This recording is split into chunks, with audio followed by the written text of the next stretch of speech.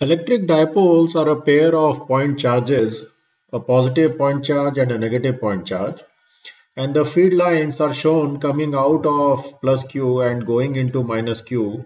So cumulatively we have the electric field lines going from plus Q to minus Q. The electric dipole moment is shown in direction of minus Q to plus Q by convention. We would have seen electric field lines drawn around the dipole which are very similar to the magnetic field lines, and we will go ahead and understand what do these electric field lines signify. We consider a unit positive charge along the electric field line, and since plus Q and this unit positive charge will repel each other, the direction of the force on the unit positive charge is as shown here, it is outward. And also the minus Q will attract this unit positive charge, and therefore that's a direction of the force. And since this is a unit positive charge, we can consider these directions to be the directions of the electric field. Also notice that the size of this electric field is larger compared to this, because plus Q is closer to this unit positive charge compared to minus Q.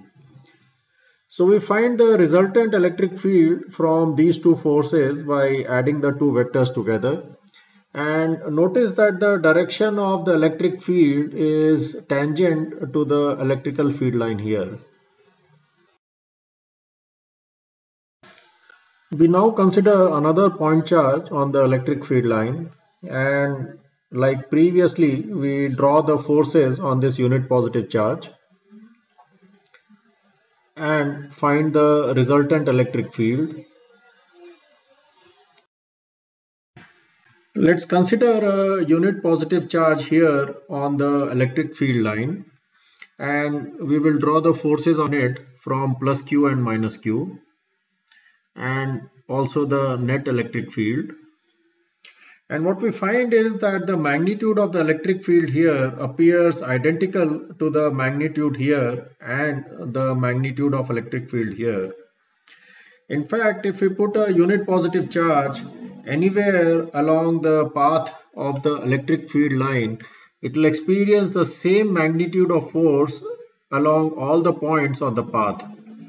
So what changes is the direction of the force, but the magnitude of force remains identical. We form a very important conclusion, and that is that the magnitude of electric field along the entire path of the electric field line remains constant. Now we consider a unit positive charge on an electrical field line vertically above the one which we are looking at so far. And we draw the forces on this unit positive charge from the plus Q and the minus Q point charge. And what we find is that the force on this particular charge from plus Q is smaller compared to here because the distance is now more. And similarly, the force from minus Q is smaller, and therefore the net electrical field on this unit positive charge here is smaller compared to what we had seen here.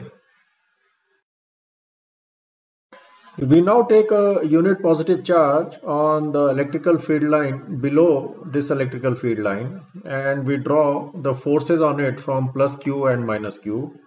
And because the distance is smaller compared to what we saw here, the forces on it are stronger, and therefore the electrical field is stronger. So what we find is that as the distance from plus Q and minus Q increases, the electrical field keeps reducing. Or the electrical field lines which are further away experience a smaller magnitude of electrical field compared to the ones which are closer to plus Q and minus Q. As a special case, we will try to find the generalized value of E on the perpendicular bisector of plus Q and minus Q. So we consider the forces on a point charge as shown here. and we try and find the x and y component of these forces. Now, since this positive charge, unit positive charge, is equidistant from plus q and minus q, and also plus q is equal to minus q, these two forces have the same magnitude. So the y components will balance each other out, and the x components will give us the value of E. And after some mathematical operation, we find the generalized value of E as shown here. I hope you found it useful. Thanks for watching.